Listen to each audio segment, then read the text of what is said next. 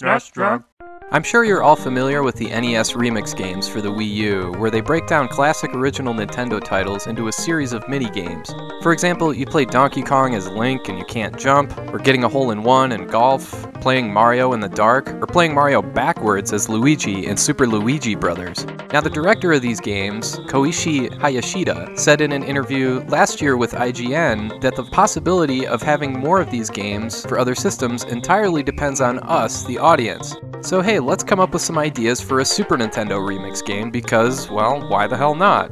At the very least, it's a fun exercise coming up with ideas for this game. Keep in mind though, that Nintendo for the most part sticks with first-party titles, so that narrows this list down to games like Link to the Past, Mario World, and Mario World 2, Pilotwings, F-Zero, Star Fox, Super Play Action Football.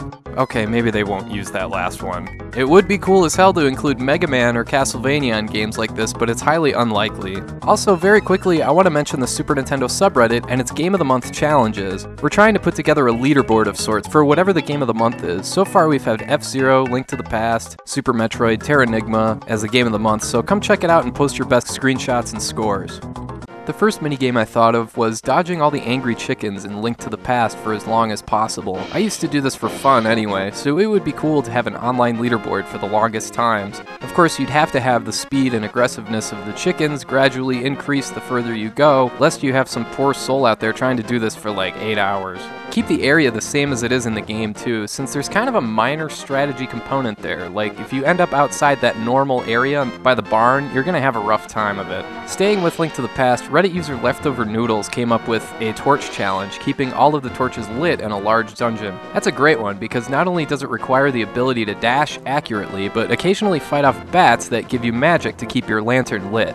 On to Super Mario World. One idea is to fly through a stage full of barriers and enemies without getting hit. Credit Nintendo Life for coming up with that one. But I've got one. Remember that stage in the Chocolate World that had the fake finish line? You'd go back to the world map and it would just open up a circle that puts you right back at the same level? It might be cool to have like a huge ghost house, or maybe just a normal level, that has multiple finish lines, all of them fake except one. There'd have to be a time limit, lots of keyhole portals, give it the works, give it kind of a Metroid feel. Next we have Super Mario Kart, and Eric from Game vs. Game had a great one here. The challenge of just hitting as many carts as you can with just the green shell. You get more points for distance, and minus for any ricochet off the walls. You could do this in both a race and in battle mode.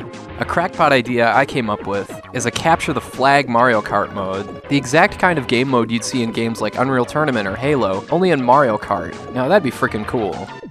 Sticking with racing games, for F-Zero, one minigame could be to complete a race backwards, not only having the track reversed, but to race into a ton of oncoming traffic. There could also be more basic challenges like fastest times or not touching the side barriers. Really, if there's any game that would benefit the most from an online leaderboard just from the basic gameplay alone, it's F-Zero. Another game like that is Pilotwings. The game as it is lends itself well to a compilation like SNES Remix, but if you want to come up with something creative, you could have all sorts of obstacle courses with the jetpack, bouncing around on small platforms while clearing rings, or my pipe dream, combine the armed military helicopter you get at the end of the game with a city under attack by Bowser in SimCity. You gotta take him out with an arsenal of weapons while minimalizing the damage to the city, or even better, take him out with Fox McCloud and his crew from Star Fox. Now that'd be frickin' cool. Moving on, you gotta involve Super Metroid somehow. And of course, what did that game do best? But have you explore creepy areas and look for random stuff. So the logical thing to do here is just have it be that. Find the hidden item in this huge area while destroying all the enemies in the way. One twist though could be to have the area randomized, just like in the ancient cave in Lufia 2. Every room could be brand new and totally different each time you play. Of course, you gotta include the Donkey Kong Country series, although I admit I'm a bit stumped as to what to come up with these games. Maybe involve Yoshi as an interactive character, maybe a minecart race, or a banana collection race set to a time limit. There's tons of crossover potential here too, like maybe having Mario or Yoshi or even Samus complete a Donkey Kong Country level. If you have any thoughts about that, let me know in the comments. And last I'll mention Star Fox. A good old-fashioned boss run would be a lot of fun here, especially since there's like 15 different bosses if you include everyone in all 3 paths. You can also have an enemy percentage challenge, get swarmed with tons upon tons of enemies, and you gotta get 100%. There's also stuff like flying through rings, but that's kind of already in the original game.